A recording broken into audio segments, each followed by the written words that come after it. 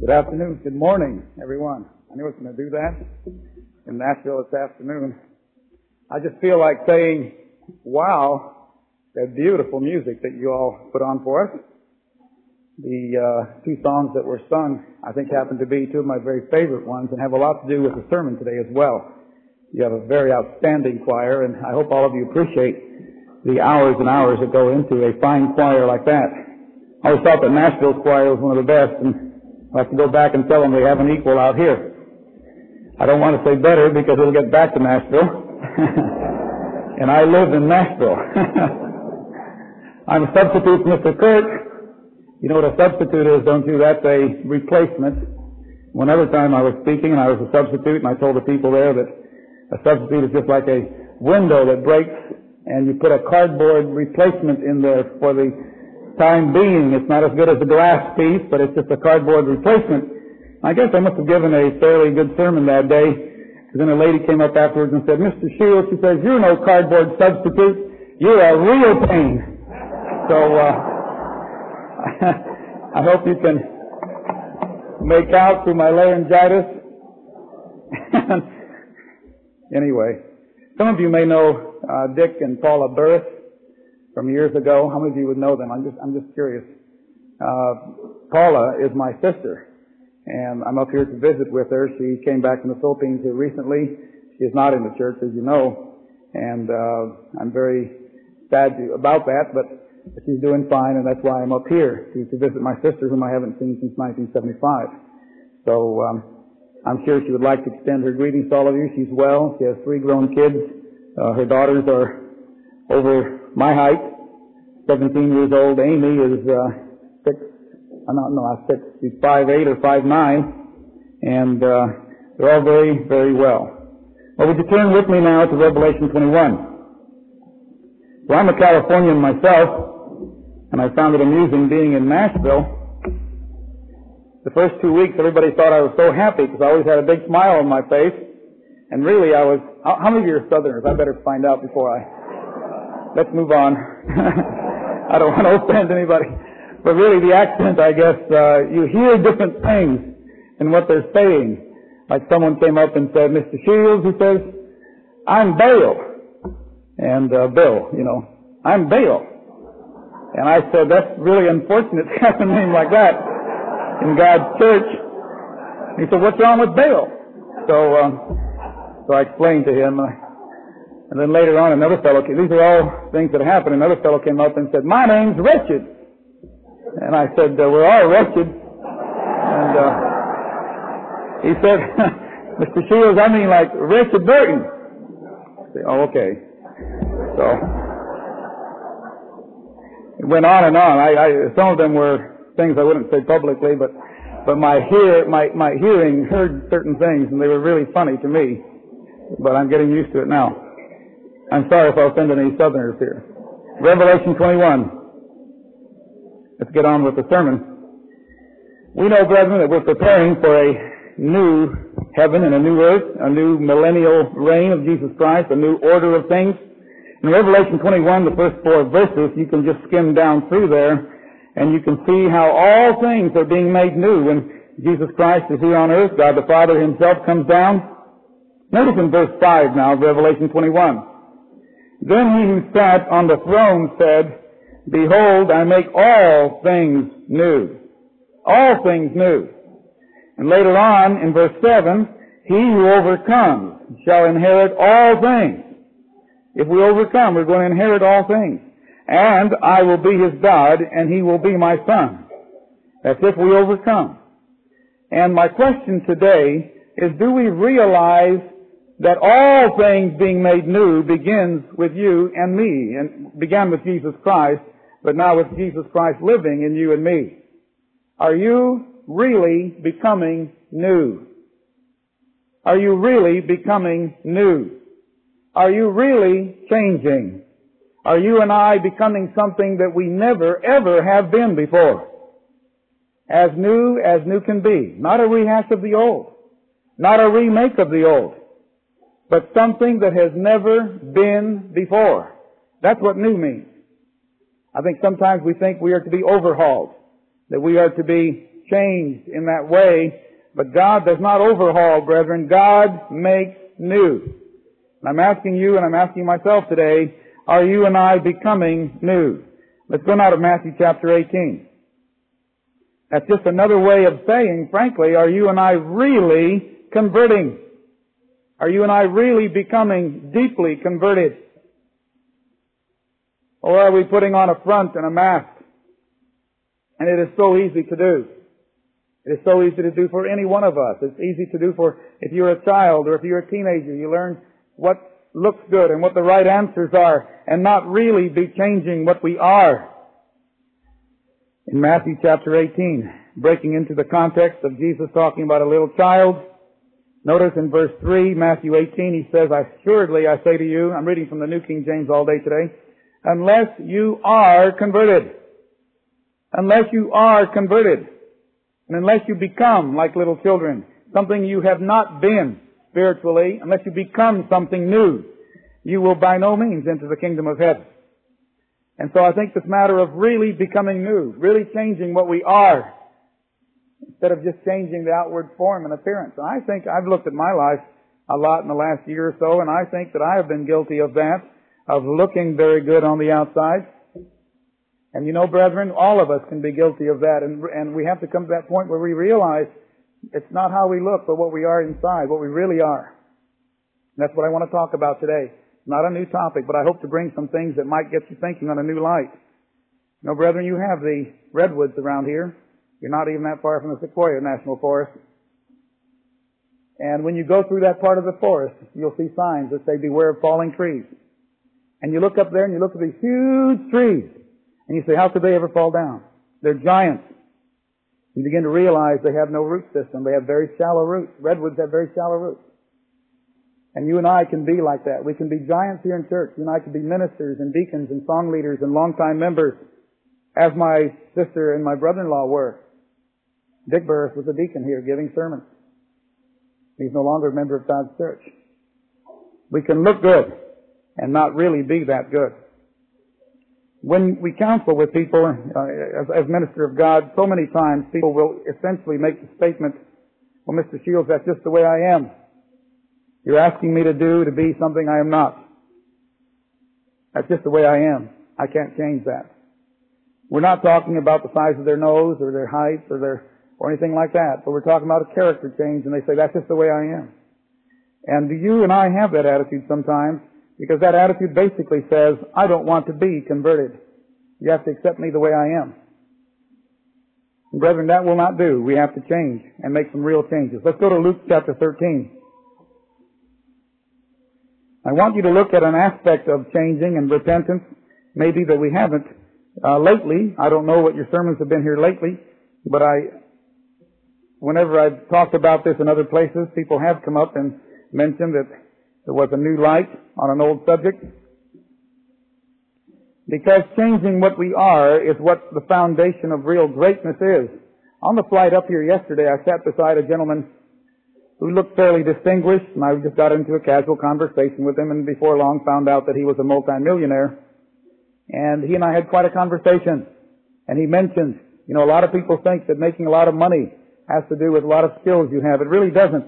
It has to do with basic character, was a statement that he made. And when I learned that, I began to make a lot of money. When I began to make sure there were no flaws in my conduct.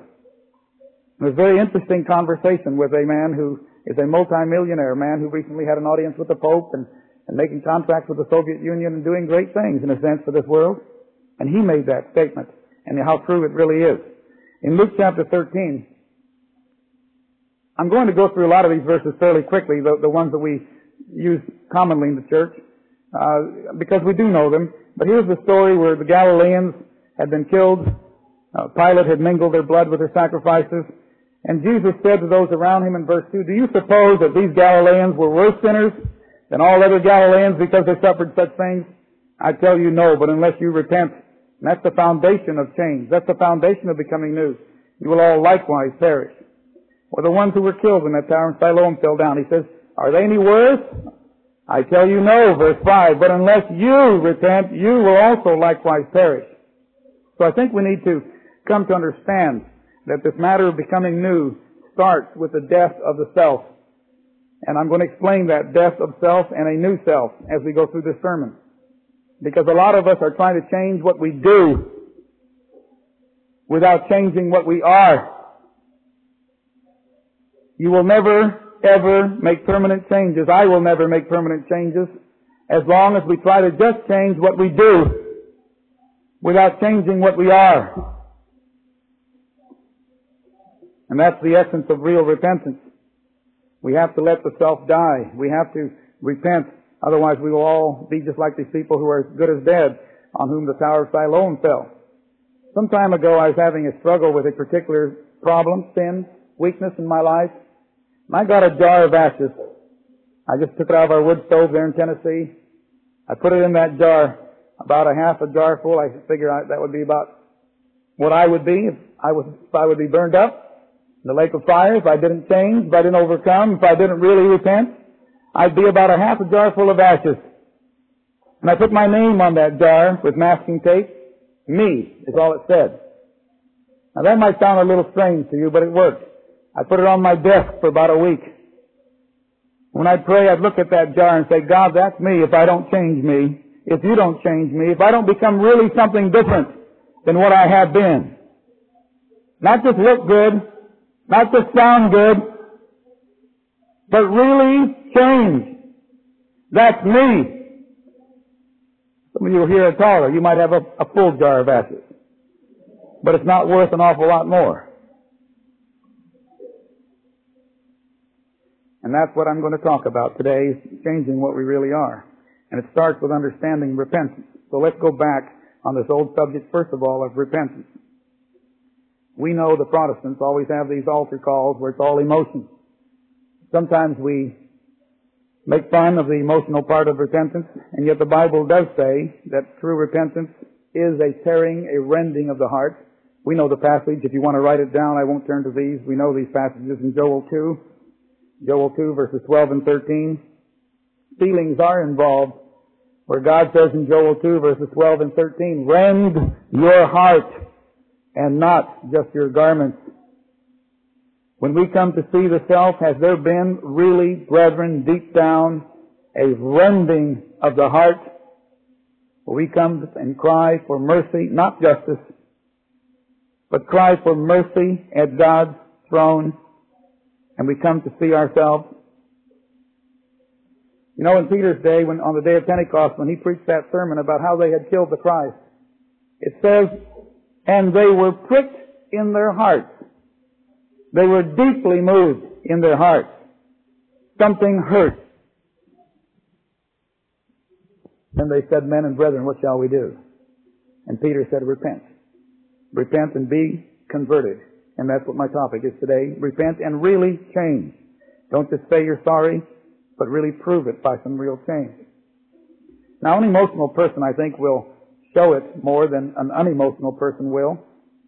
I think that is typical. So if you're an unemotional person, don't feel that you necessarily haven't repented. If you haven't had a lot of crying or something like that, an emotional person will have more. But let me also now go on to say that being sorry, this is something I'm coming to see more and more, and something that I hope all of us come to see more and more. Being sorry is not the same as being repentant. Being sorry is not the same as being repentant. When you're repentant, you are sorry, but it goes further than that. Being repentant means that new, godly actions follow that repentance. That new, godly actions follow that true repentance. We will still slip up. But our way of life is changing. That's all you know already. I'm just covering this quickly to come to my main point. We may not ever be totally perfect, but a way of life changes. We no longer continually lie. We no longer continually look at pornography. We no longer regularly steal and cheat on our income tax and rob God of His tithes. The way of life changes, or there's no real repentance, or there's no real conversion. David was converted, but he still had some slip-ups. But he did not have those as a regular way of life. We read of Bathsheba. But we don't read of Rachel and Jane and Isabel and all the others. You know what I'm saying? He had some slip-ups. He had some new slip-ups after that. He numbered Israel, glorifying himself. He did other things wrong. He lied at times. But you don't find that those sins happened again and again and again as a way of life. So conversion is a process. Let me explain that. I don't want you to be discouraged by this sermon, but rather encouraged by the time we're done. It's a long process. But it has to be a process. There has to be movement. There has to be growth. There has to be newness that you and I can look back to, or else we won't be in God's kingdom, and God sincerely wants us to be in God's kingdom. So if we're still routinely breaking the Sabbath, using God's name in vain, and I hear in God's church more and more God's people saying Jesus or Christ or taking God's name itself directly, and not to mention even the euphemisms. If we still regularly abuse our wife and don't treat her with respect and honor her, honoring her and coming to know her, if you wives don't respect your husband still, you know, these are areas that are us, the real us, that have to change. I remember talking one time with a person who made the comment, well, Mr. Shields, I've changed all these other areas, and this area you're working with me on, aren't I allowed one little sin? Do we have that attitude sometimes? Well, I've quit Christmas, and I don't eat pork anymore, you know, the real big things. And I've learned not to say gosh anymore. And I'm home more often. Come on, allow me this one little thing. What I told that person, I said Goliath was once a little tiny little thing. Probably a cute little baby. But that little problem baby whom God said to kill all the Philistines, all the Canaanites. That little baby they did not kill grew up to be a giant problem. And these little sins in our lives that start off little, if we don't put them down and get rid of them and really put them down and repent and do works befitting repentance, grow up like Goliath to become a giant problem in our lives and take over. And so no, we cannot say that we've repented unless we have repented of every area of our life. When a person has deeply repented, you know what? If you have deeply repented, your marriage is going to show it. If you have deeply repented, your finances are going to show it. If you have deeply repented, your child rearing is going to show it. If you have deeply repented, the way you treat everybody from a baby on up is going to show it. But we think that we've repented because we're here on Saturday instead of Sunday. Because we don't any longer keep a Christmas tree in the house in December. But we go on sometimes, I've done it, you've done it, we go on sometimes living a life that is not a new life. And there's been no real, deep repentance. Unless it shows in our child rearing, in our marriage, in our finances, in our language, in the way we work, in the way we talk, in the way we walk, the way we dress, the way we eat, that everything we do brings glory to God. There are no exceptions. We're not allowing the little Goliaths to live in our lives. There are no baby Goliaths that we're allowing to live. Then we know we're repenting of what we are. The commitment to total change. It's not just accepting a bunch of new doctrines. You know, there are a lot of people in God's church, and I suspect right here in San Jose, because I found it everywhere, who think they are God's people because now they keep a Saturday Sabbath and they go to the feast. They don't believe they're going to heaven, and they hope they're not going to hell. And they've accepted a new set of teachings, doctrines. But we have not accepted, some of us, a new way of life. I mean to speak to your heart today. I hope I am. I hope I'm causing your heart to be pricked. If so, maybe we'll come to see the need to really convert very, very deeply and to repent very, very deeply. What do we repent of? I'm going to talk about two main areas to repent of. The first main area is real simple, sins. You repent of sins, right? Sin is the transgression of God's law. So we repent of anything we have broken in God's law. 1 John 3:4. We know that. What else defines sin? Can any of you others give me a scripture that says sin is, or this is sin? We know 1 John 3:4. Sin is the breaking of God's law, transgression of God's commandments. So we break God's law, we repent of that. But what else, when we say we repent of sins, what else defines sin in God's Word? Blah, blah, blah is sin. Can any of you think of one? Go ahead, raise your hand on this one. I'd like to get us thinking on this one. Yes, sir. Whatever is not of faith is sin. So whenever we see that we have broken our conscience, when we have done something where we really didn't feel right about it, and we went ahead and did it, we have to repent of those things, because those also are sins. God wants us to have a tender conscience. Can you think of another one? When we say sin, yes, ma'am.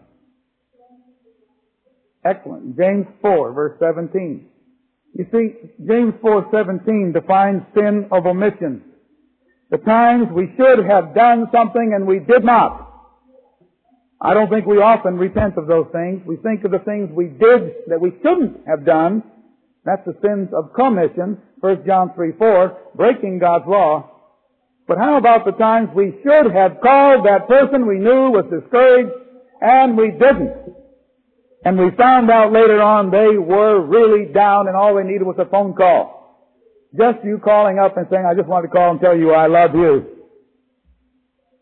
would have brought them out of the doldrums.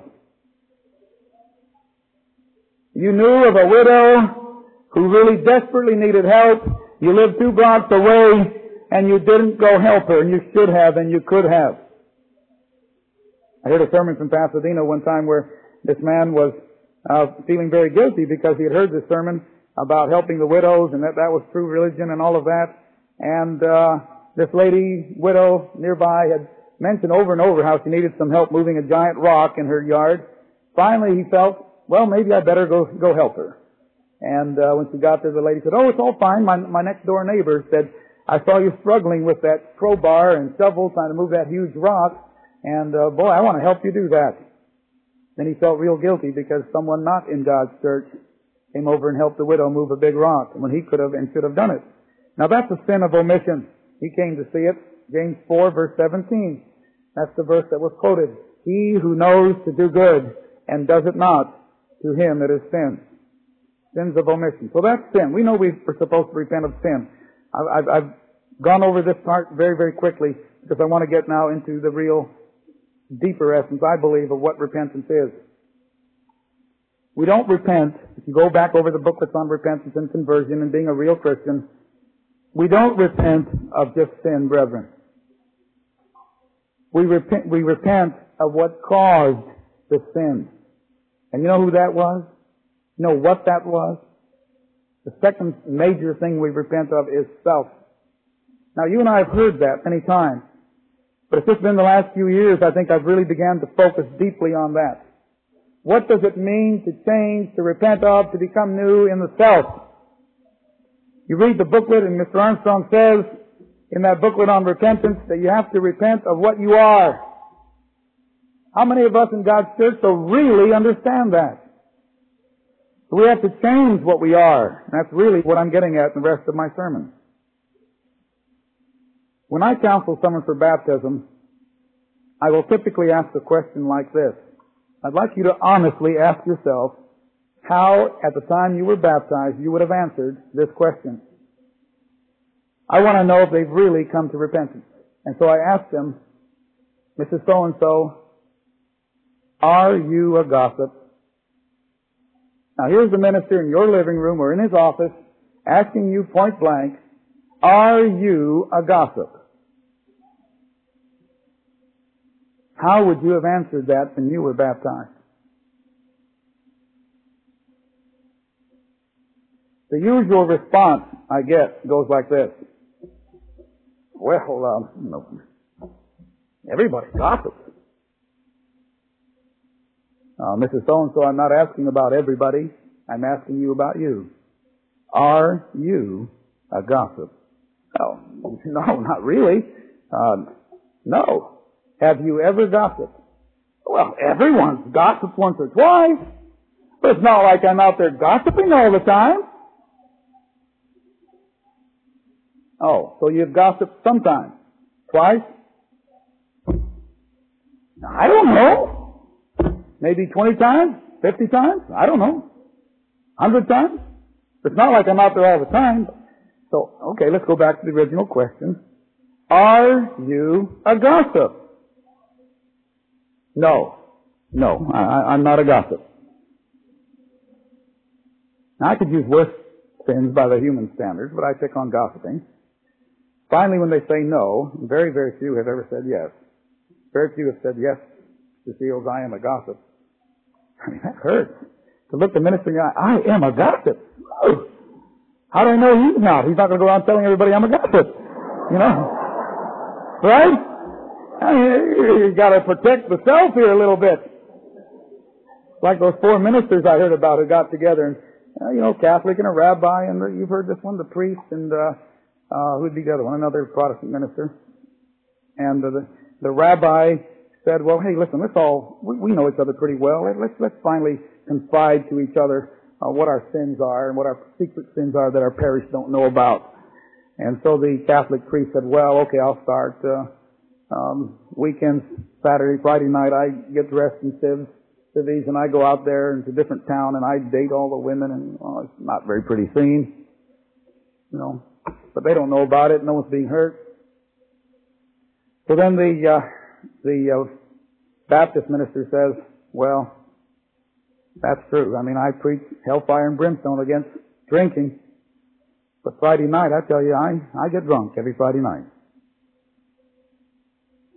And then the next one says, well, I cheat on my income tax. I really am terrible about that.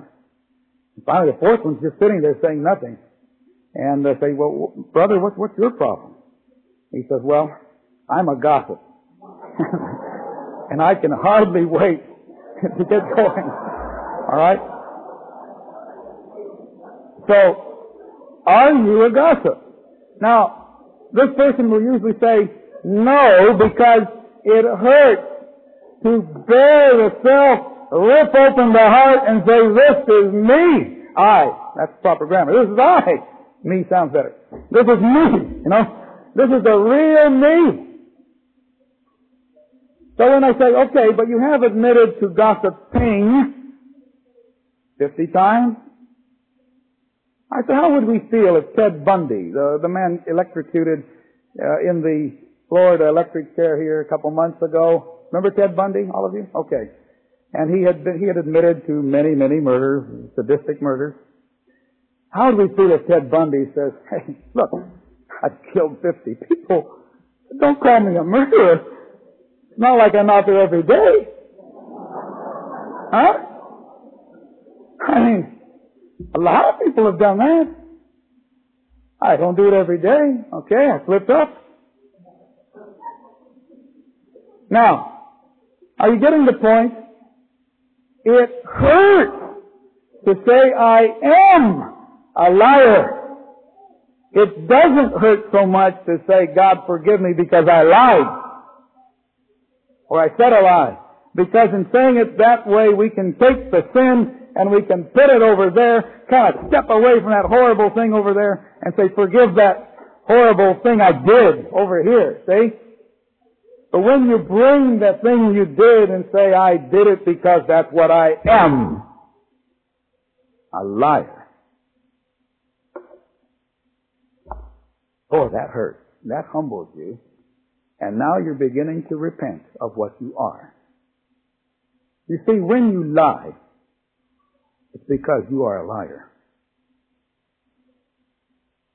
When I commit adultery, or you commit fornication, or you and I break God's Sabbath, or whatever it is, because that's what we are. If you scrimp on your tithes, or don't pay a couple of them, or you lie on your income tax, don't report something the government would say you should report, that is because you are a thief.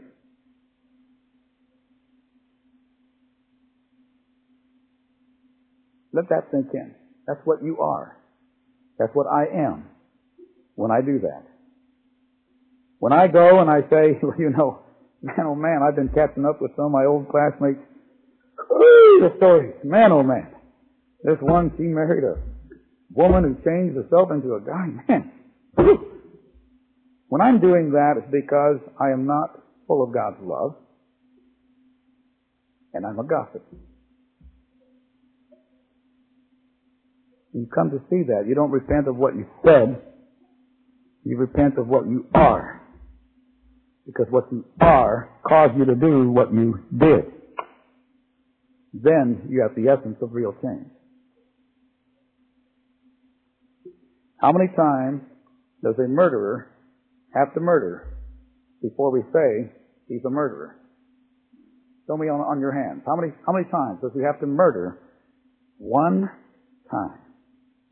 But somehow when we get to the so-called lesser sins, you and I can gossip 1,000 times. As long as we're not doing it continually, we're not a gossip. And that's self-deception. Let's go to John chapter 8. Now, if you and I are going to change what we are, we have to first come and see what we are when we do these things. Any of you who are not yet baptized, who are coming to baptism, have to come to see this, or else there's no real repentance, no real deep repentance, not a total repentance. Those of you who have repented and are baptized and didn't see this before, I'm not saying your baptism's invalid. I'm simply saying come to see this aspect of it and repent of this aspect. I believe repentance and conversion and the understanding of it is like any other subject. We grow in it. I look back at my repentance and my conversion 17 years ago and I say, wow, I don't think I knew very much about it back then. I've heard Mr. Pardian say that in sermons. You grow in understanding. Let's grow in understanding of what we are. John 8:44, what we have been. I hope we're no longer many of these things. I hope we really are genuinely changing with God's nature in us. John 8:44, Jesus said to the Jews following him, you are of your father, the devil, and the desires of your father you want to do. He was a murderer from the beginning and doesn't stand in the truth. John 8:44, because there's no truth in him. How can he tell the truth when he's not a truthful being? When he speaks a lie, he speaks from his own resources. Why does he lie? The end of verse 44, for he is a liar and the father of it. Now you see, God cannot lie because it's not his nature any more than a mouse can crow, because it's not in the mouse's nature to crow. Cannot do it. You and I can and we do these things because it is our nature. And that's what the very basic essence of what I'm trying to get at. Now, is there any good in the self before God's Spirit comes into you? Now, hear me carefully, the way I'm wording it. Is there any good in the self before God's Spirit really comes into you? You know, brethren, God says, God inspires in Romans 7, let's go over there and read this, that if we come to repentance, we have to come to see this. If we're going to really change, we have to see that God has to give us a completely whole new being. God will preserve a certain amount of the personality, our character traits, our personality in that sense. But as far as goodness in the carnal self, you're going to find, brethren, that God does not want to save an awful lot of that, if any. Romans chapter 7, verse 14. For we know that the law is spiritual, but I am carnal. Now, this is an apostle who has been an apostle for many years saying this. He didn't say I was carnal. He said as long as I'm in the flesh, I still have within me this other nature pulling me down. He told the Corinthian people, you have these problems, for you are yet carnal. And now here he's saying that he is still sometimes very carnal, that he has this carnality still within his members. We have to understand that. I am carnal, sold under sin. Now in verse 18, I know that in me, now he qualifies it, that is in my flesh, nothing good dwells. Now in him also was God's Spirit. And God's Spirit is good. God's Spirit is God's nature. And that's why He qualifies it in verse 18. I know that in me, that is in my flesh, nothing good dwells. And yet later on, Paul says, look, I was taught at the feet of Gamaliel, according to the law, blameless. You want to be strict? I was a Pharisee. And yet he says, all of that was tainted by my carnality, and I considered all but done, he says later on in Philippians, or earlier on. I don't remember now which one was written when, but at another time he said that. For I know that in me nothing good dwells. For to will is present with me, but how to perform what's good I don't find. Yet when we counsel people for baptism, and even people who've been baptized, they will make a lot of times statements like, I've not been like everyone else, Mr. Shields. I usually say, I thank thee, Lord, that I'm not as this publican. And they usually get the point. Or like even this millionaire on the plane I was sitting beside. He says, Philip, he says, I have no character flaw.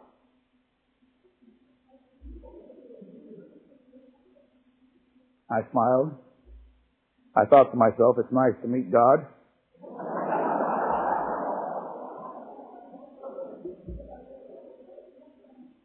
Who knows, maybe I'll meet Him again.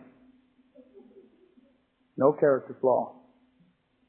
A little proud maybe, but no character flaw. So many of us were like that when we first visited the minister. Maybe you were. Maybe you weren't. I don't know. We have to come to see that, as Jeremiah says, the heart, what I am inside, is desperately wicked. Desperately wicked. Deceitful above all things. Now that means my heart. That means your heart. That means it's so deceitful it can fool us. And we need to go to God and say, like David, I want a new heart. I want a clean heart, a new spirit. Renew a new spirit within me. Now once we come to really see the self, why do we defend it? You ever find yourself defending the self? You know, when you and I get offended because of an accusation that may or may not be true, and usually it is true, or at least partially true, it's because we are taking that old corpse that was the old self that we buried at baptism, and we pull it out of the ground and we dress it up in a tuxedo, put makeup on it, and say, what a lovely corpse. Doesn't he look good? I mean, have you ever been to funerals? And the people look at this cadaver in the coffin, and they say, doesn't he look nice? Didn't they do a good job on him? He looks so natural, but he's dead. Right? Now, I was counseling with a man one time who had committed multiple fornication, adultery. And even once he knew I knew, he began to justify it. I finally said, you know what you're doing? You're putting a tuxedo on a corpse. It's still a corpse. I said, I'm not here to roast you. I'm here to help you. I'm not here to condemn you. I'm here to love you. I'm not here to put you out of God's church. I'm here to help you into God's kingdom. But don't defend the cadaver, the old self. Let it die. Let it go. Let it be buried. That's what I've done. You've done that. How do we defend the cadaver? We start to blame other people. When you're really trying to see the self and get rid of the self and become new, you don't blame other people. You take full responsibility for your actions.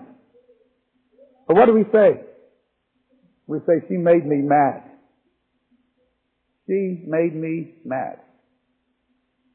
That's why I said what I said after this. She made me mad. I said, what did she do to make you mad? Did she turn a switch that was beyond your control? No, you let yourself get mad. She didn't make you mad. Don't blame her. For he seduced me. He what? Where was your role in this? Did he put a gun to your head and say, take your clothes off, we're going to bed? Well, no, Mr. Shields. Oh, so you did it. You see, you take responsibility for your sins, and that hurts. But when you say, yes, we were both at fault and I gave in, Mr. Shields, I shouldn't have been in that situation. I let myself get down. I wasn't praying like I should have been, so I was weak. And I did it. And I am sorry. And there's nothing to defend. I was wrong. And I want to change. I want to be new. We're getting someplace. We will blame. I'm terrific at that. Most husbands are blaming their wife. If they're late, it's their wife's fault. She wasn't watching the map carefully enough. She didn't put the cat out, and we had to go back and put the cat out. It's always the wife's fault. Or am I the only husband like that? I'm trying to overcome that. Or it's somebody else's fault. Or we might even say the alarm didn't go off. Have you ever thought about that? The alarm didn't go off. I said, well, if you have a clock, I said to people, if you have a clock that doesn't work, throw it away. Why didn't the alarm go off? You have a clock that doesn't... Well, Mr. Shields, I put it on PM instead of AM, so it went off at 7 PM instead of 7 AM. Oh, you made a mistake. Or they'll say, Mr. Shields, I didn't... this is a teenager I'm talking to in my mind here, who was saying this, he was late for... I didn't turn it on. Oh, the clock works fine. You didn't turn it on. I said, I'm not trying to make you feel bad. I do the same thing. I make stupid mistakes. But learn to take responsibility. Or my mother didn't get me up on time. Right? We had a question in table topics about whether we should have credit cards. Oh, I cut up my credit cards because, boy, they just get me in debt.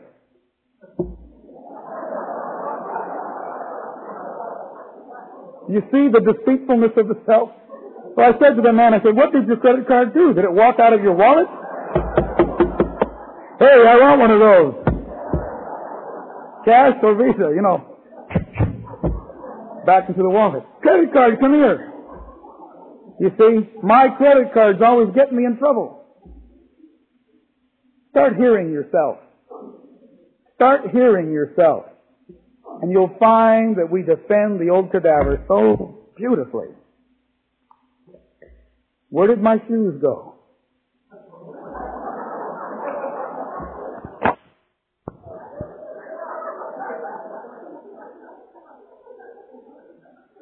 Oh, we laugh. I laugh at this too, but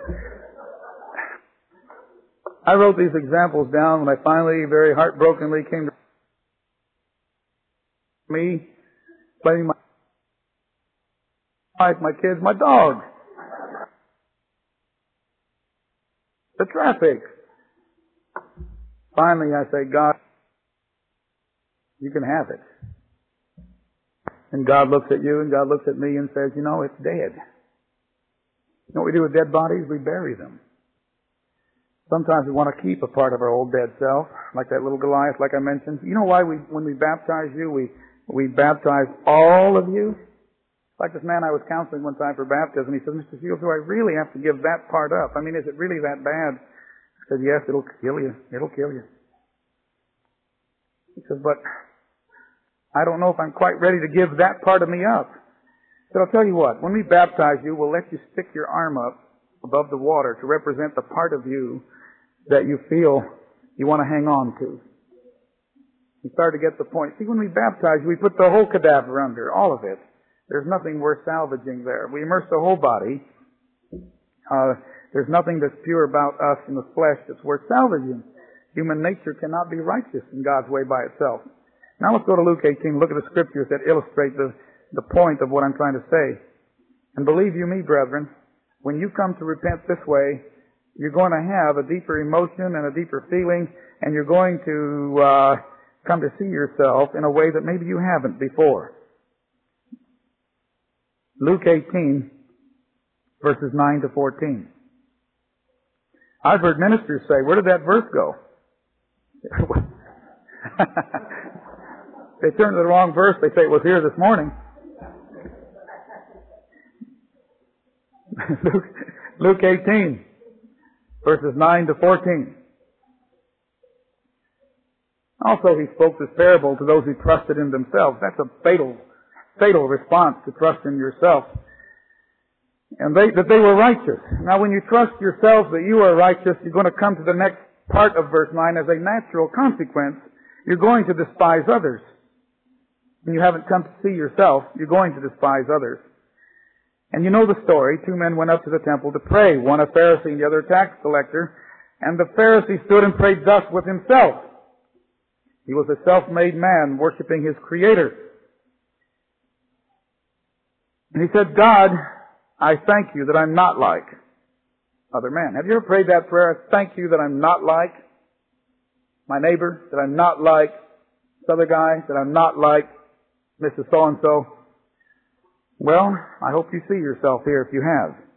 I fast twice a week. They fasted every Tuesdays and Thursdays. You could tell who the Pharisees were. They were the skinny ones. I give tithes of all that I possess. And the tax collector, standing afar off, would not so much as raise his eyes to heaven. Now, he says something that I hope you and I will begin to understand here. I used to think that I needed to repent of every possible sin I've ever committed. And I tried many times to think, is there anything else that I can go back and think of and present to God? And later on I began to realize that's the wrong approach. When you repent for what you are, that automatically covers everything that what you are did. And that's what he says here. He says he beat upon his breast saying, God, be merciful to me, for I am a sinner. That's what I am. He didn't ask for justice. He asked for mercy because he saw what he was. Job came to that point when Job said, I am vile. I abhor myself. He didn't try to list all the things he had done wrong. When he had listed his life's record, it was a very impressive list. I was an eye to the blind, a feet to the lame, and etc., etc., etc. But when he came to see himself, he says, I can't stand the self. I abhor myself. So let me put it even stronger yet. There's nothing that can be said about you and me in our carnal nature, that could be too strong. Because you and I can do and be about anything apart from God. If you have not come to see that about yourself, you have not come to see yourself. I will stand here as God's minister and tell you I can commit adultery. And I can kill. I've had people who say, Mr. Shields, I don't think I ever could kill. And I say, then you don't know yourself. You mean if you came home one time and you heard some screaming in your home and you rushed in there and there were 3 men in there and the first body you come to is your little 9-year-old bloodied up, barely moving, and here these 3 men beating and attacking and sexually attacking your wife. You could not kill. You don't know yourself. I could. And I'd ask God to forgive me later. But they would be dead.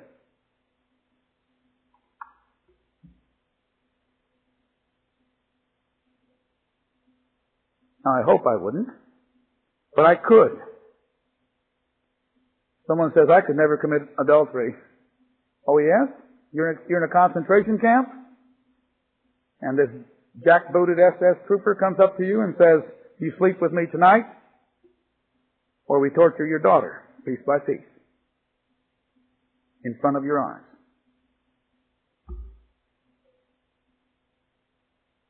How long would you last? I hope you would last. I hope you wouldn't commit adultery, but you could.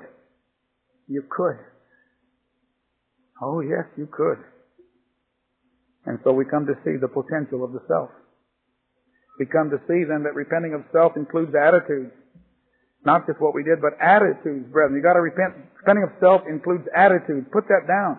You start to go to God and you say, God, I am self-righteous. I justify myself. I am proud. I am lustful. I am discontent. I am unthankful, unholy, ungrateful, vain.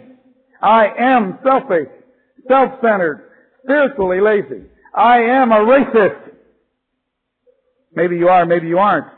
I'm giving a list of things that we should repent of if these are things we are. I am stubborn. I am headstrong and rebellious and hypocritical. I am unforgiving and judgmental. I am a sinner. And I don't want to be those things anymore. We must come to see that our very nature, our very attitude has to change. Now, brethren, let me illustrate it this way. Why does a rooster crow? Why does a rooster crow? And why does a cat not crow? It's a very deep question. Why does a rooster crow? Because it's the rooster's nature. That's what roosters do. That came home to me when I saw the movie presentation of Roots, the movie Roots. And this young girl, Kizzy, was that her name? She came up and she says, "How come my boyfriend acts this way and he's this way and that way?" And the smart old uncle says, "Honey child," he says, "you see that rooster over there? You know why he crows? Because that's what he is. He's a rooster, and roosters crow. Your boyfriend over here, he's acting that way because that's what boys do. That's what boys be. He's just being true to his nature, child. Being true to his nature." And that's why roosters crow, because that's what roosters do, because that's what they are. And a cat meows because it's its nature. Now it would be a miracle to make a cat begin to think and act and be like a rooster. And what you would have to do is somehow miraculously take a rooster nature and put it in the cat's brain. And yet that's what God has done to you and me. He's taken a totally different nature, called the Holy Spirit, called His nature, put it into us while we are still carnal. So we have human nature and we have God's nature. It would be like this rooster that still is a rooster, but someone put a cat nature in it as well. Now you wonder why you're confused sometimes? Well, it'll be like this rooster that sometimes feels tempted to crow and yet feels tempted to be like a cat sometimes too. That's what God is doing to us. And as we exercise that new nature, it grows inside of us. It gets stronger inside of us. God gives us more of that nature. So finally the old nature, like the rooster nature, would begin to be crowded out. But it takes time, and God understands it. And God understands that that poor rooster is going to crow sometime, even though he's putting the cat nature, because he still has that nature. God will understand that you and I will still slip up. But if we're going to God and being saved day by day, then we are going to be changed to something we've never been before. You know, brethren, Jesus is our Savior. But you know how He saves us? He doesn't save us by His death. The death forgives us. He saves us by His life. And what does that mean? It means that day by day we have to go to Jesus Christ and say, "Jesus Christ, save me today. Today give me your nature. Today let me follow your thoughts, your ways, your actions.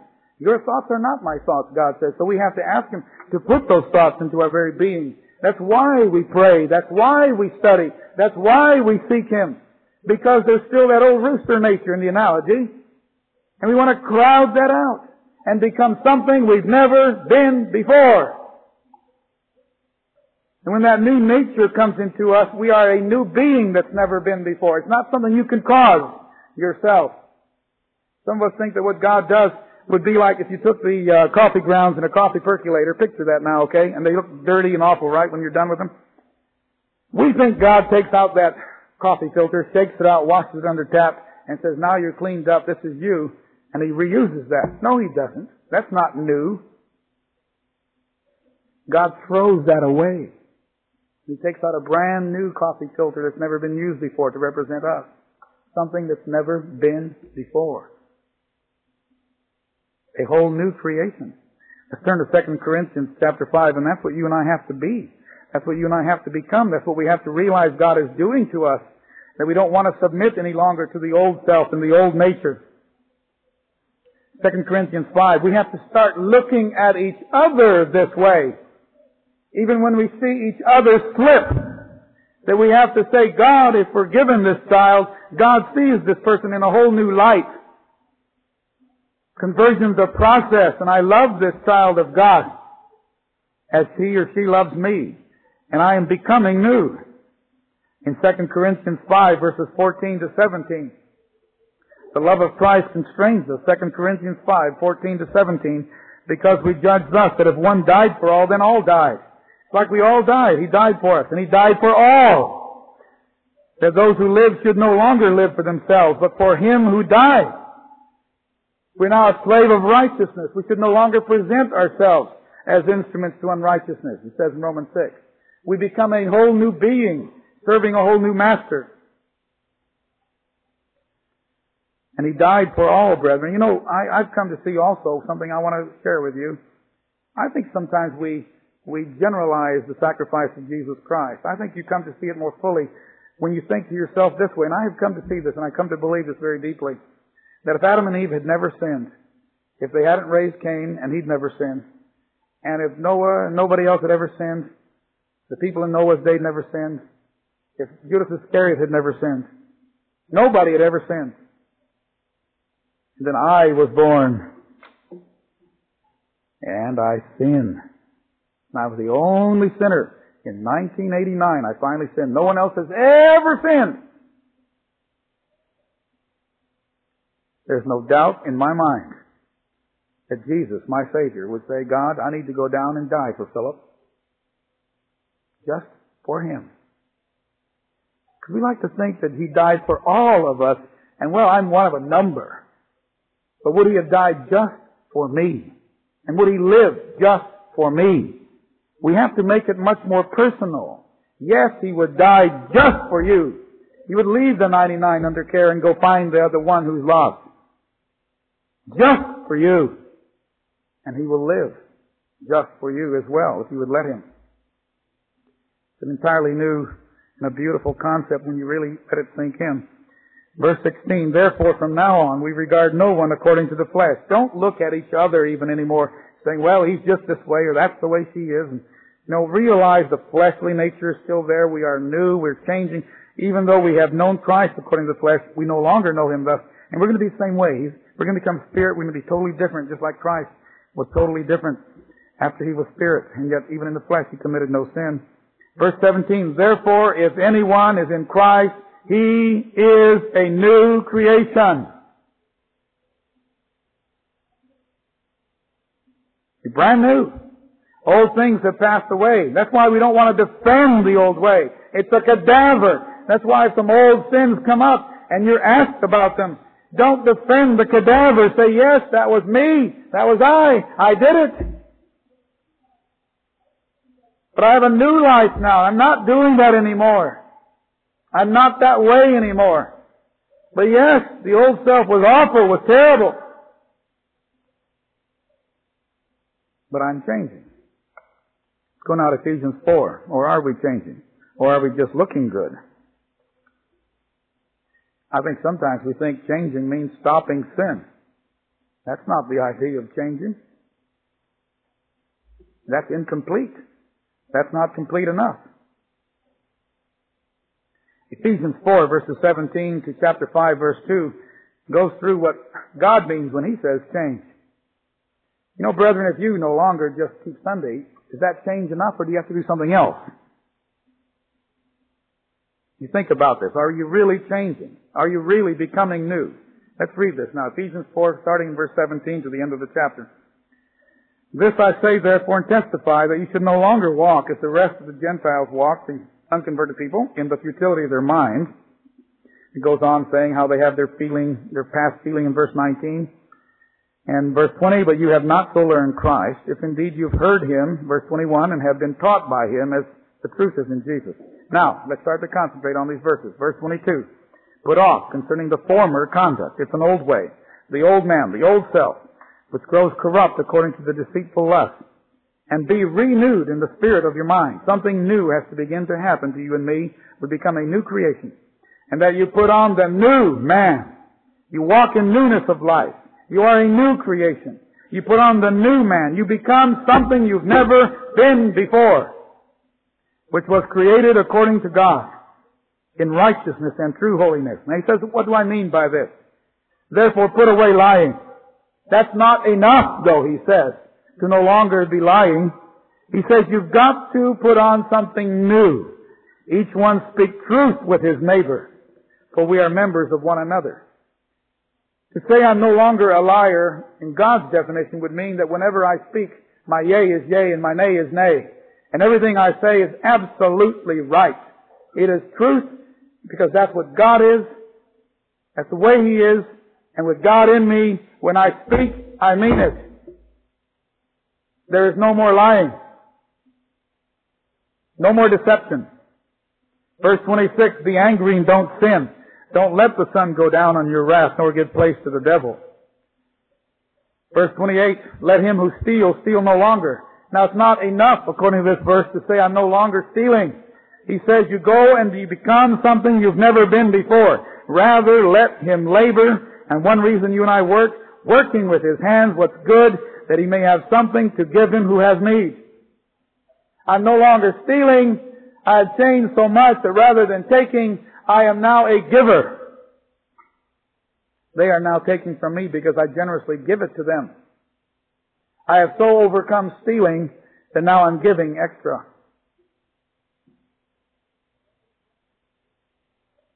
Let no corrupt communication proceed out of your mouth. It's not enough to clean up our language from saying bathroom words and the F words and body system words and all of this.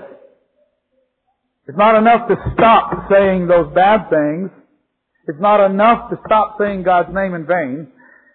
We do something very different. But he says, but what is good for necessary edification, that it may impart grace to the hearers. That now when you speak, if someone knew you before that you'd make a sailor blush, now when they hear you speak, they feel good. They feel edified. They feel like they've heard something gracious and beautiful, inspiring. No gossip. Nothing that makes you feel down and discouraged after you hear it, but something that's beautiful and wonderful. And don't grieve the Holy Spirit of God, verse 30, by whom you were sealed for the day of redemption. This is changing what we are, you see, brethren. Let all bitterness and wrath and anger and clamor and evil speaking be put away with you with all malice. It's not enough to stop there, though. You have to go to verse 32. Now, instead of just having a malicious, evil-speaking anger and bitterness against somebody, he says, now we're kind to one another and we're tender-hearted. And when someone has hurt us and hurt us and hurt us, maybe someone's committed adultery against your husband or against your wife, and you are very, very, very upset at this person. But you've seen this person repent, and he is so sorry. But you want to take his head off with a chainsaw. Oh yes, that's how you feel. That's how you'd feel. And you go and you say, brother, I forgive you. I forgive you the way God does. They are blessed who are forgiven. Here, come over and have supper with us. Because when God forgives, He says, come over and have supper with me. Let's eat and dine together. You be part of my family.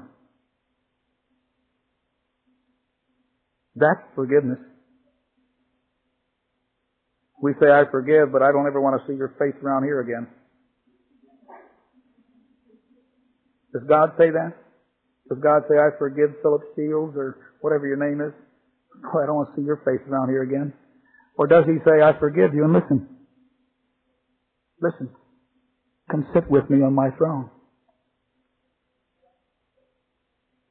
Come eat beside me at my table. And let me serve you. And let me give you the whole earth. And let me give you kingdoms and realms. And let me give you every good thing. Because to prove I've forgiven you, have this, and have this, and have this, and have this. They are blessed, happy, and blessed in the way we think of blessed, who are forgiven. So that's what he's saying. Don't just say, I no longer have evil speaking and clamoring. Forgive as God also forgave you. He doesn't just say forgive. He said forgive in the way God forgave you. That is tough when someone's committed adultery against you. Or someone caused you to be arrested wrongfully. Or someone molested your child. Oh, it's easy to forgive someone who accidentally tripped you up. How about these toughy things? These tough areas. You can forgive those. You are a forgiving person. You are like Christ. You are becoming new. And when Jesus talked about forgiveness and becoming new in that way, He said even 70 times 7 you forgive that person. In the account in Luke, the disciples said, increase our faith. That's going to take a lot of faith to do that. Jesus says, you don't need a lot of faith. All you need is the faith of a mustard seed. Read that in context. That verse is in context of forgiveness. Faith comes by hearing. You hear yourself say, I forgive. And you'll have the faith to do it. Start to be more like me. Start to change what you really are. Not by just trying, but by getting close to Jesus Christ. You can bear no fruit of yourself. But if you abide in the vine, then you shall bear much fruit. I am the vine, and you are the branches. And he who abides in me shall bear much fruit. When someone comes to me and they say, Mr. Shields, I haven't been growing, I haven't been producing fruit, I have to say, then you're not abiding in the vine. Because we call every man a liar, but Jesus is true. And He says, if you abide in the vine, you will bear fruit. If I'm not bearing fruit, I'm not abiding in the vine. I'm not letting Him save me day by day. I'm not letting His words come and cleanse me day by day. I'm not letting His mind come into my mind day by day. I'm not letting myself be nude, be made new, be renewed, become something I've never been before, day by day, by day, by day, by day. So that's what we're talking about. Now let's go to Matthew 23. Let's understand it very, very deeply, brethren, that changing what we are is what it's all about. Matthew 23, verses 23 to 28.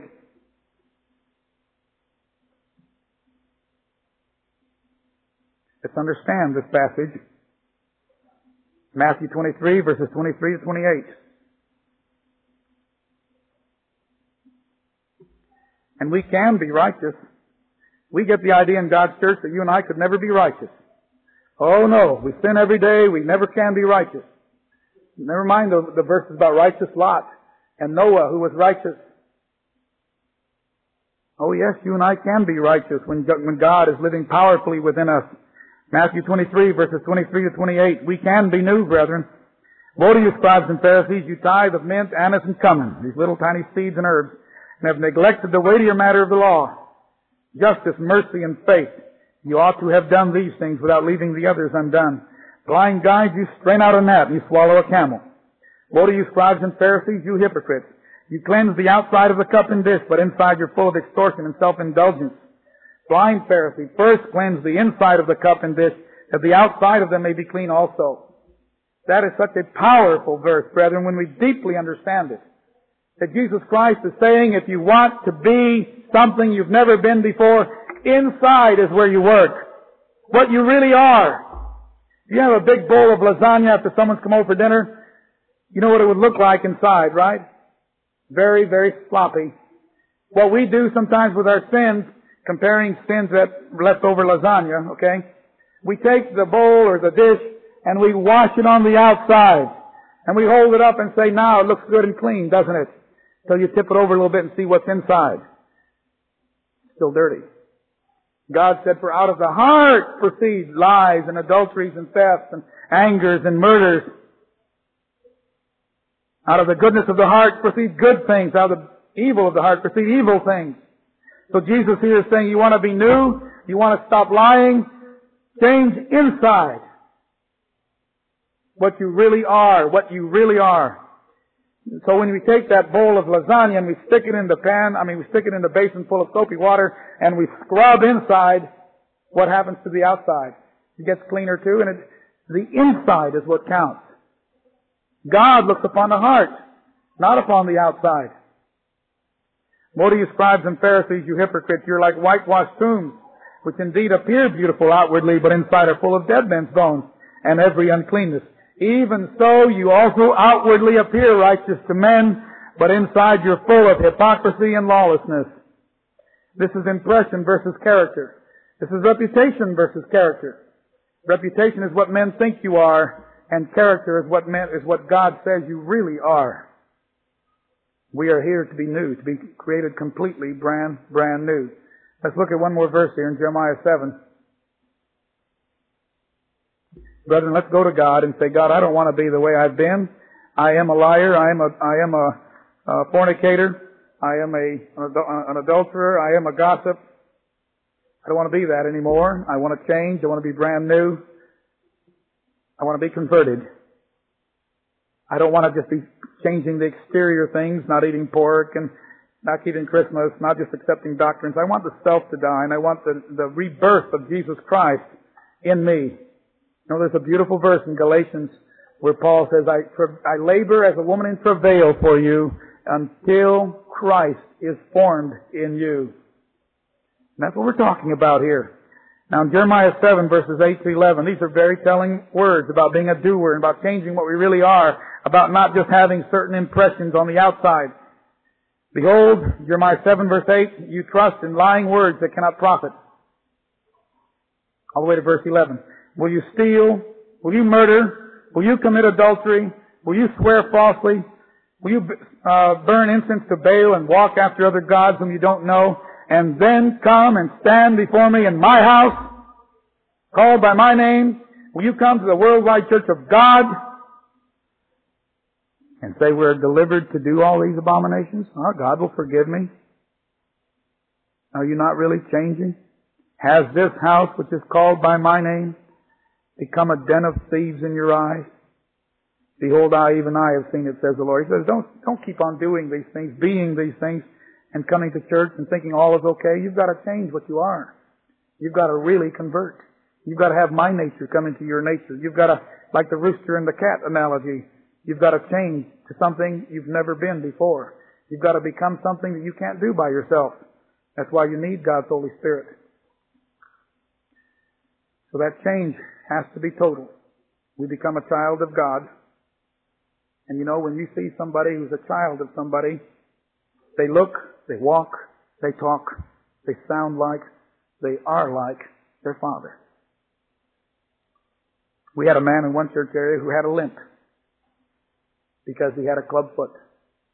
He had a son who was perfectly normal. And his son, who was 5 or 6 at the time, walked with a limp. Because that's the way Dad walked. Until finally Dad had to say, son, your feet are okay. You don't need to walk with a limp. But children look like their father. Are you and I looking like Father? Are you and I talking like Father? Are you and I walking like Father? Are we really like Father? Which Father? Which Father? There are 2 fathers out there. Jesus said to the Jews, you're of your father, the devil. Which Father are we looking like and acting like? Which Father are we really like? And with Jesus in us, we can have God as our Father. We can be made brand new. We can become something we have never been before. Enjoyed being here very much. Thank you for putting up with my laryngitis.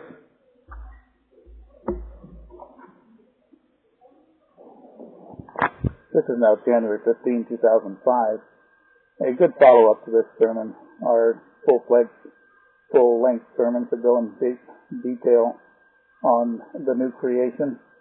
Also have one about now that you've repented, what does God think of you? And I think you'd find that one very encouraging. Also have in-depth one on forgiving in the same manner that Jesus forgives. Some of the topics or some of the points I mentioned in the sermon you just heard with far more detail, far more depth in the newer sermon. But I hope this sermon was helpful to you, and God bless you all. Let's forgive one another when we do repent and allow ourselves to be new and be together in God's kingdom. God bless you all. Bye-bye. Don't get mad. She didn't make you mad. Don't blame her. For he seduced me. He what? Where was your role in this? Did he put a gun to your head and say, take your clothes off, we're going to bed? Well, no, Mr. Sheehan. Oh, so you did it. You see, you take responsibility for your sins, and that hurts. But when you say, yes, we were both at fault and I gave in, Mr. Shields, I shouldn't have been in that situation. I let myself get down. I wasn't praying like I should have been, so I was weak, and I did it, and I am sorry, and there's nothing to defend. I was wrong, and I want to change. I want to be new. We're getting someplace. We will blame, I'm terrific at that. Most husbands are blaming their wife. If they're late, it's their wife's fault. She wasn't watching the map carefully enough. She didn't put the cat out, and we had to go back and put the cat out. It's always the wife's fault. Or am I the only husband like that? I'm trying to overcome that. Or it's somebody else's fault. Or we might even say the alarm didn't go off. Have you ever thought about that? The alarm didn't go off. I said, well, if you have a clock, I said to people, if you have a clock that doesn't work, throw it away.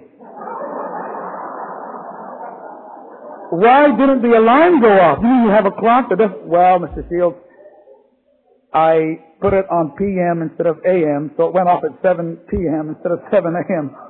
Oh, you made a mistake. Or they'll say, Mr. Shields, I didn't... this is a teenager I'm talking to in my mind here, who was saying this, he was late for... I didn't turn it on. Oh, the clock works fine. You didn't turn it on. I said, I'm not trying to make you feel bad. I do the same thing. I make stupid mistakes. But learn to take responsibility. Or my mother didn't get me up on time. Right? We had a question in table topics about whether we should have credit cards. Oh, I cut up my credit cards because, boy, they just get me in debt.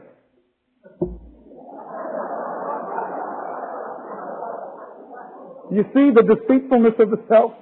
So I said to the man, I said, what did your credit card do? Did it walk out of your wallet?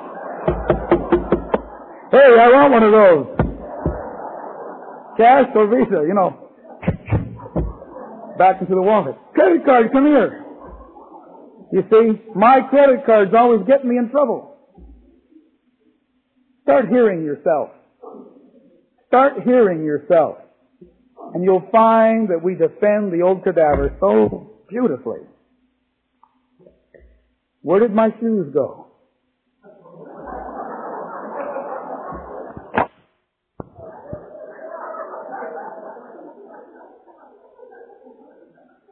Oh, we laugh. I laugh at this too, but I wrote these examples down when I finally, very heartbrokenly, came to me, blaming my wife, my kids, my dog, the traffic. Finally, I say, God, you can have it. And God looks at you and God looks at me and says, you know, it's dead. You know what we do with dead bodies? We bury them. Sometimes we want to keep a part of our old dead self, like that little Goliath, like I mentioned. You know why when we baptize you, we baptize all of you? Like this man I was counseling one time for baptism, he said, Mr. Shields, do I really have to give that part up? I mean, is it really that bad? I said, yes, it'll kill you. It'll kill you. He says, but I don't know if I'm quite ready to give that part of me up.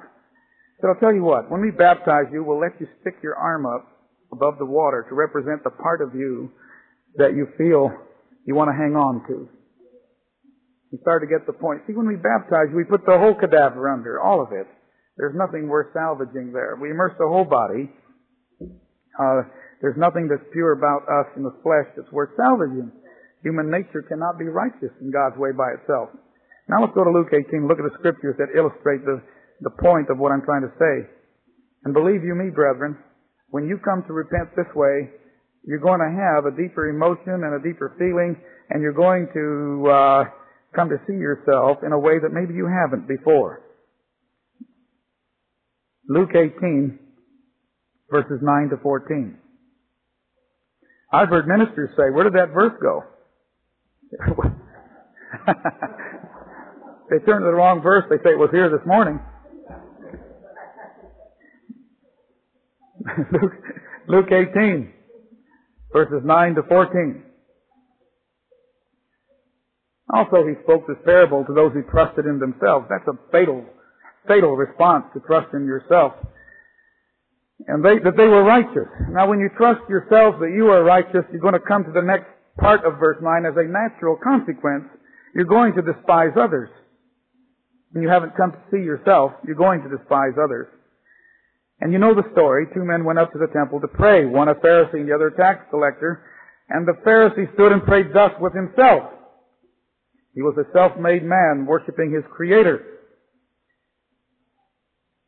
And he said, God, I thank you that I'm not like other men. Have you ever prayed that prayer? I thank you that I'm not like my neighbor, that I'm not like this other guy, that I'm not like Mrs. So-and-so.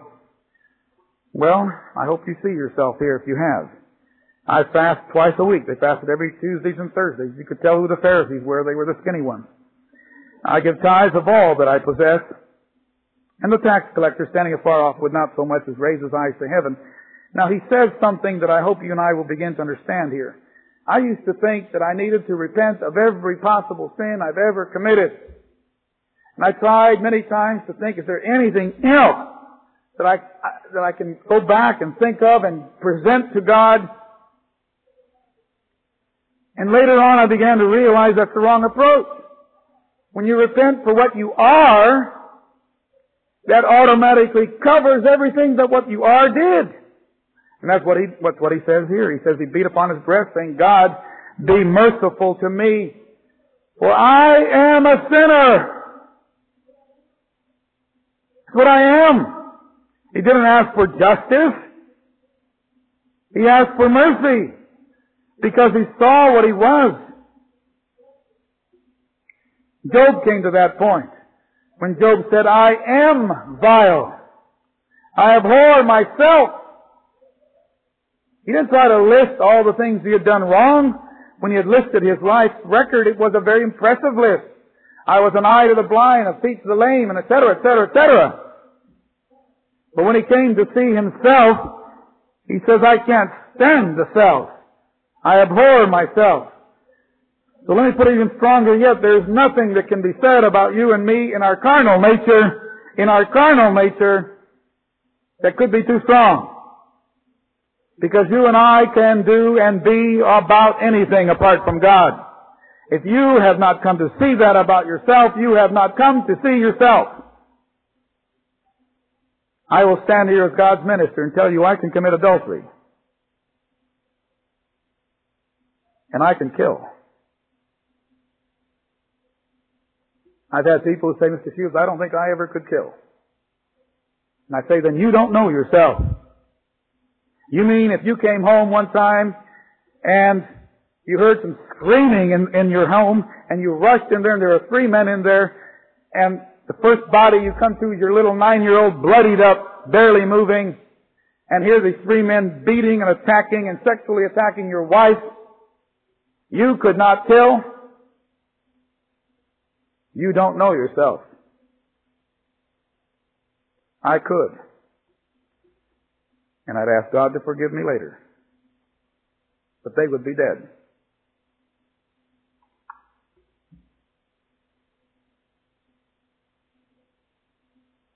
Now I hope I wouldn't. But I could.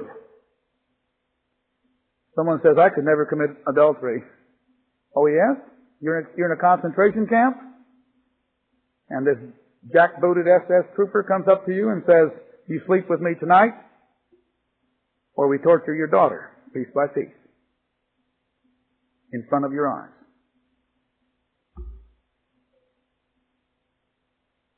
How long would you last? I hope you would last. I hope you wouldn't commit adultery. But you could. You could.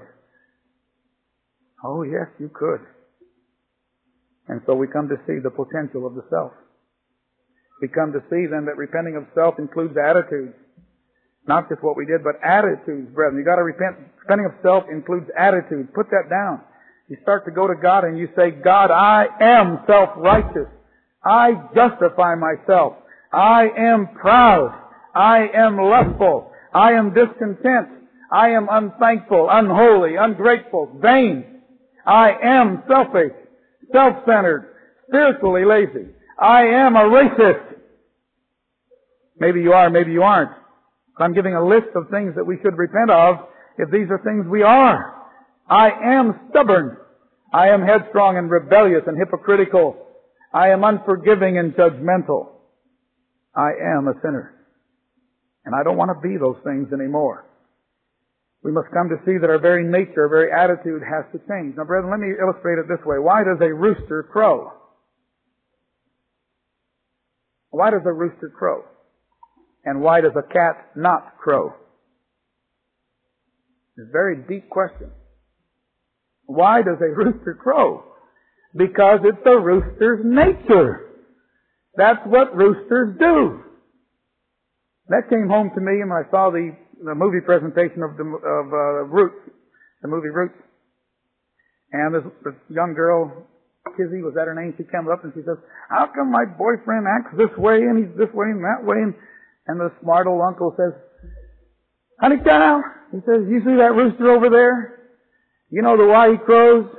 Because that's what he is. He's a rooster, and roosters crow. Your boyfriend over here, he's acting that way because that's what boys do. That's what boys be. He's just being true to his nature, child. Being true to his nature." And that's why roosters crow, because that's what roosters do, because that's what they are. And a cat meows because it's its nature.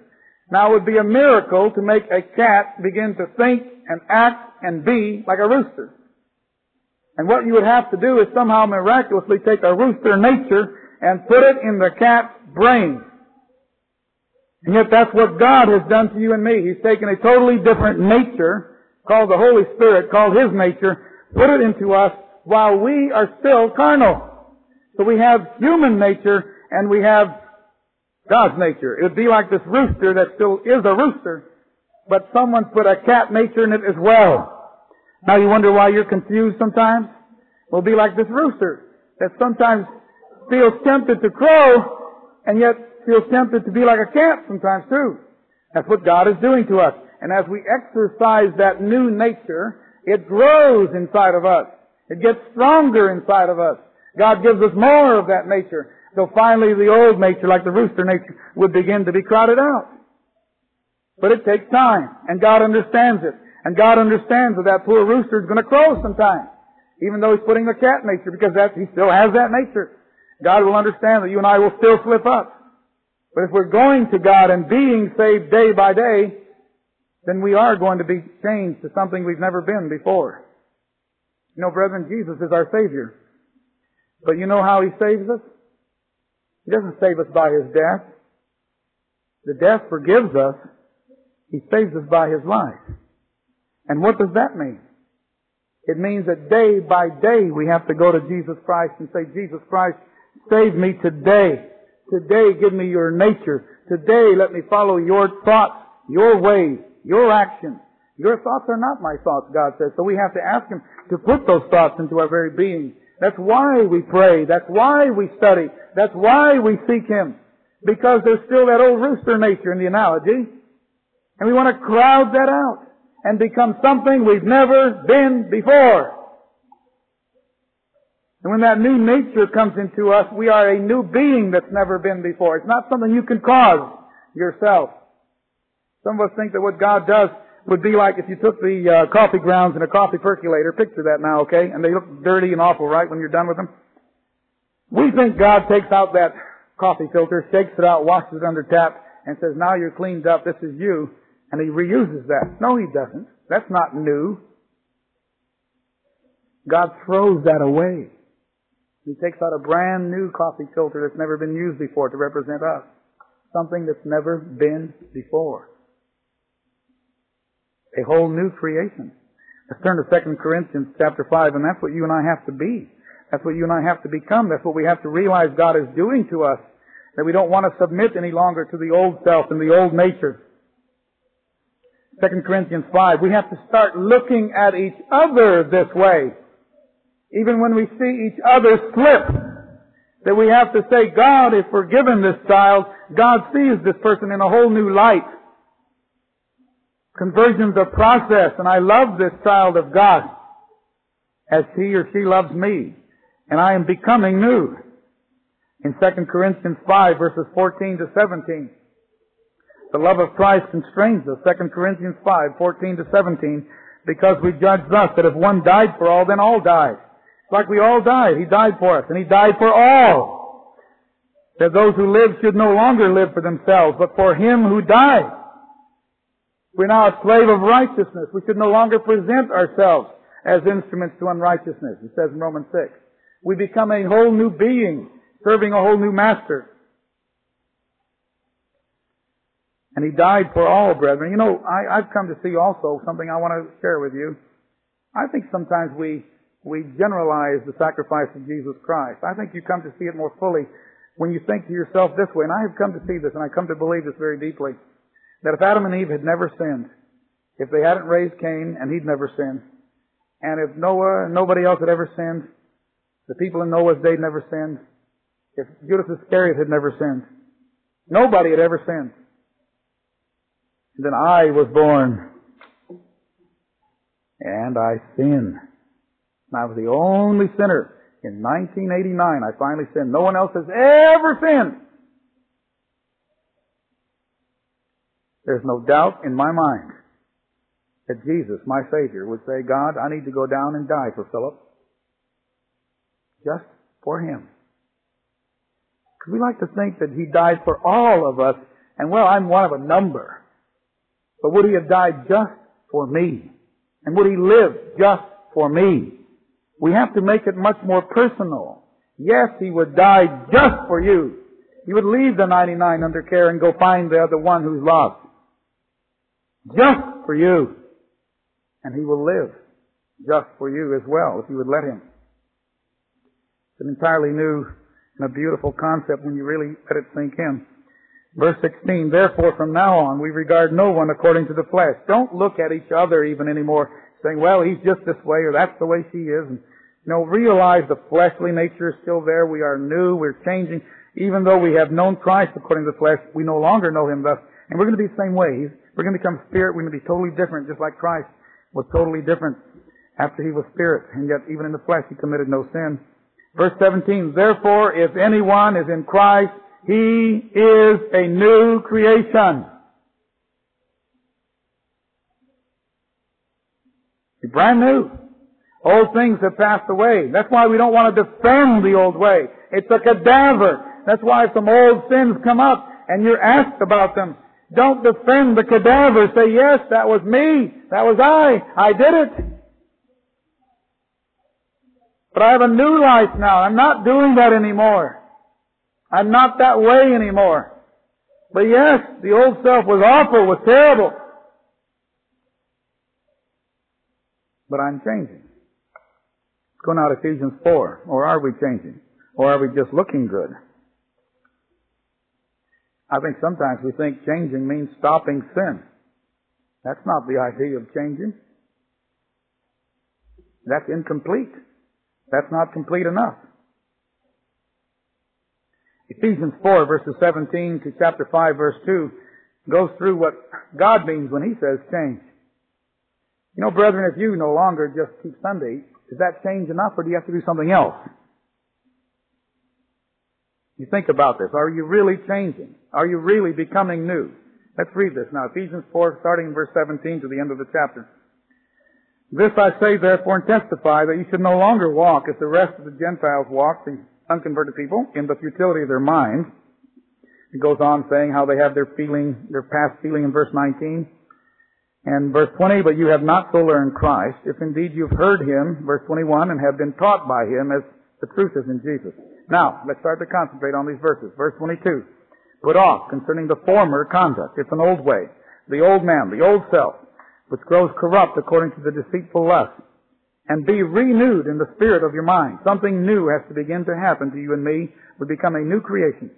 And that you put on the new man. You walk in newness of life. You are a new creation. You put on the new man. You become something you've never been before, which was created according to God in righteousness and true holiness. Now He says, what do I mean by this? Therefore put away lying. That's not enough, though, He says, to no longer be lying. He says you've got to put on something new. Each one speak truth with his neighbor, for we are members of one another. To say I'm no longer a liar in God's definition would mean that whenever I speak, my yea is yea and my nay is nay. And everything I say is absolutely right. It is truth because that's what God is. That's the way He is. And with God in me, when I speak, I mean it. There is no more lying. No more deception. Verse 26, be angry and don't sin. Don't let the sun go down on your wrath, nor give place to the devil.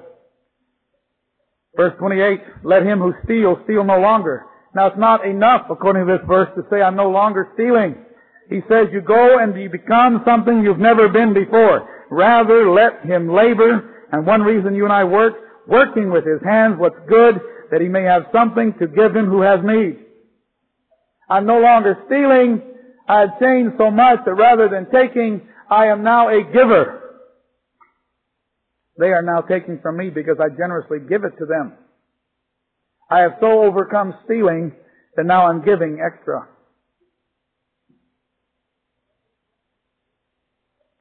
Let no corrupt communication proceed out of your mouth. It's not enough to clean up our language from saying bathroom words and the F words and body system words and all of this. It's not enough to stop saying those bad things. It's not enough to stop saying God's name in vain.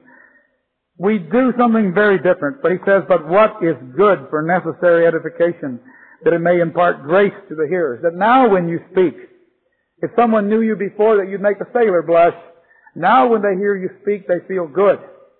They feel edified. They feel like they've heard something gracious and beautiful, inspiring. No gossip. Nothing that makes you feel down and discouraged after you hear it, but something that's beautiful and wonderful. And don't grieve the Holy Spirit of God, verse 30, by whom you were sealed for the day of redemption. This is changing what we are, you see, brethren. Let all bitterness and wrath and anger and clamor and evil speaking be put away with you with all malice. It's not enough to stop there, though. You have to go to verse 32.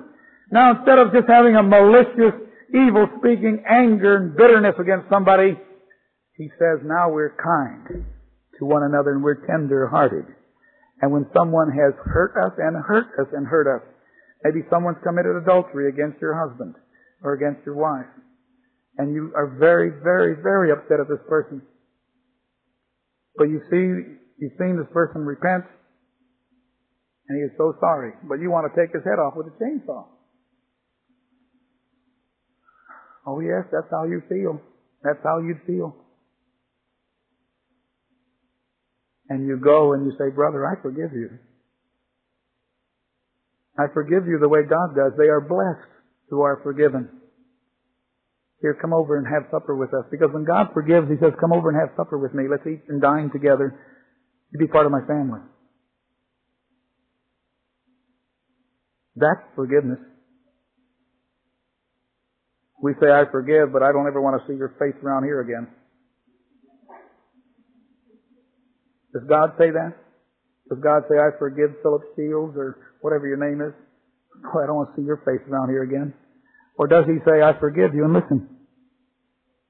Listen. Come sit with me on my throne. Come eat beside me at my table. And let me serve you. And let me give you the whole earth. And let me give you kingdoms and realms. And let me give you every good thing. Because to prove I've forgiven you, have this, and have this, and have this, and have this. They are blessed, happy, and blessed in the way we think of blessed, who are forgiven. So that's what he's saying. Don't just say, I no longer have evil speaking and clamoring. Forgive as God also forgave you. He doesn't just say forgive. He said forgive in the way God forgave you. That is tough when someone's committed adultery against you. Or someone caused you to be arrested wrongfully.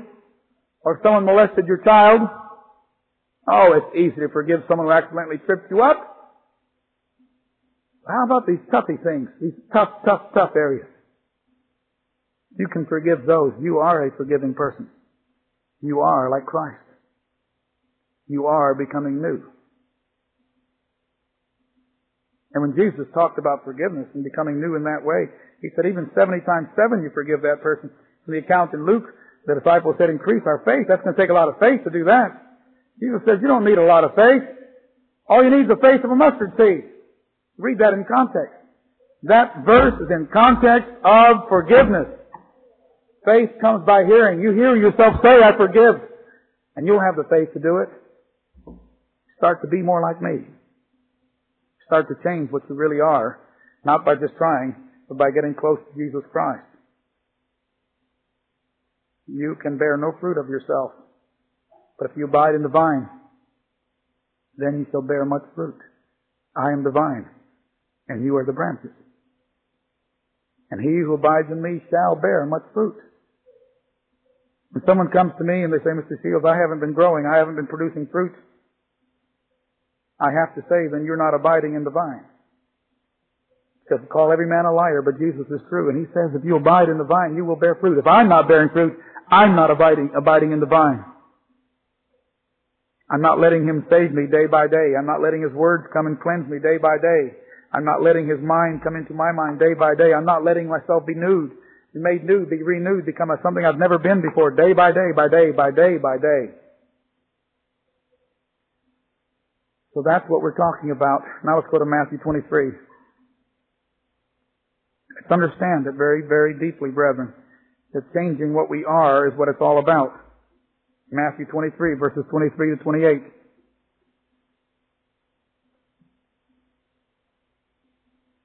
Let's understand this passage. Matthew 23, verses 23 to 28.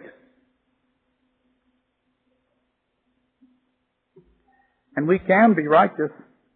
We get the idea in God's church that you and I could never be righteous. Oh no, we sin every day, we never can be righteous. Never mind the verses about righteous Lot and Noah, who was righteous. Oh yes, you and I can be righteous when God is living powerfully within us. Matthew 23, verses 23 to 28. We can be new, brethren. Woe to you, scribes and Pharisees, you tithe of mint, anise, and cumin, these little tiny seeds and herbs, and have neglected the weightier matter of the law, justice, mercy, and faith. You ought to have done these things without leaving the others undone. Blind guides, you strain out a gnat, and you swallow a camel. Woe to you, scribes and Pharisees, you hypocrites! You cleanse the outside of the cup and dish, but inside you're full of extortion and self-indulgence. Blind Pharisee, first cleanse the inside of the cup and dish, that the outside of them may be clean also. That is such a powerful verse, brethren, when we deeply understand it. That Jesus Christ is saying, if you want to be something you've never been before, inside is where you work. What you really are. If you have a big bowl of lasagna after someone's come over for dinner, you know what it would look like inside, right? Very, very sloppy. What we do sometimes with our sins, comparing sins that left over lasagna, okay? We take the bowl or the dish and we wash it on the outside. And we hold it up and say, now it looks good and clean, doesn't it? Till you tip it over a little bit and see what's inside. Still dirty. God said, for out of the heart proceed lies and adulteries and thefts and angers and murders. Out of the goodness of the heart proceed good things. Out of the evil of the heart proceed evil things. So Jesus here is saying, you want to be new? You want to stop lying? Change inside. What you really are. What you really are. So when we take that bowl of lasagna and we stick it in the we stick it in the basin full of soapy water and we scrub inside, what happens to the outside? It gets cleaner too, and the inside is what counts. God looks upon the heart, not upon the outside. Woe to you, scribes and Pharisees, you hypocrites! You're like whitewashed tombs, which indeed appear beautiful outwardly, but inside are full of dead men's bones and every uncleanness. Even so, you also outwardly appear righteous to men, but inside you're full of hypocrisy and lawlessness. This is impression versus character. This is reputation versus character. Reputation is what men think you are, and character is what God says you really are. We are here to be new, to be created completely brand new. Let's look at one more verse here in Jeremiah 7. Brethren, let's go to God and say, God, I don't want to be the way I've been. I am a liar. I am a fornicator. I am an adulterer. I am a gossip. I don't want to be that anymore. I want to change. I want to be brand new. I want to be converted.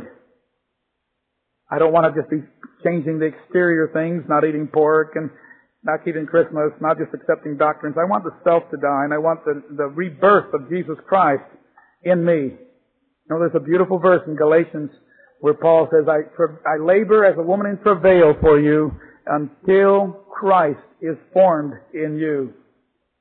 And that's what we're talking about here. Now in Jeremiah 7 verses 8 to 11, these are very telling words about being a doer and about changing what we really are, about not just having certain impressions on the outside. Behold, Jeremiah 7 verse 8, you trust in lying words that cannot profit. All the way to verse 11. Will you steal? Will you murder? Will you commit adultery? Will you swear falsely? Will you burn incense to Baal and walk after other gods whom you don't know? And then come and stand before me in my house, called by my name? Will you come to the worldwide church of God and say we're delivered to do all these abominations? Oh, God will forgive me. Are you not really changing? Has this house, which is called by my name, become a den of thieves in your eyes? Behold, even I have seen it, says the Lord. He says, don't keep on doing these things, being these things, and coming to church and thinking all is okay. You've got to change what you are. You've got to really convert. You've got to have my nature come into your nature. You've got to, like the rooster and the cat analogy, you've got to change to something you've never been before. You've got to become something that you can't do by yourself. That's why you need God's Holy Spirit. So that change has to be total. We become a child of God. And you know, when you see somebody who's a child of somebody, they look, they walk, they talk, they sound like, they are like their father. We had a man in one church area who had a limp because he had a club foot. He had a son who was perfectly normal. And his son, who was 5 or 6 at the time, walked with a limp because that's the way Dad walked. Until finally Dad had to say, son, your feet are okay. You don't need to walk with a limp. But children look like their father. Are you and I looking like Father? Are you and I talking like Father? Are you and I walking like Father? Are we really like Father? Which Father? Which Father? There are two fathers out there. Jesus said to the Jews, you're of your father, the devil. Which Father are we looking like and acting like? Which Father are we really like? And with Jesus in us, we can have God as our Father. We can be made brand new. We can become something we have never been before. Enjoyed being here very much. Thank you for putting up with my laryngitis.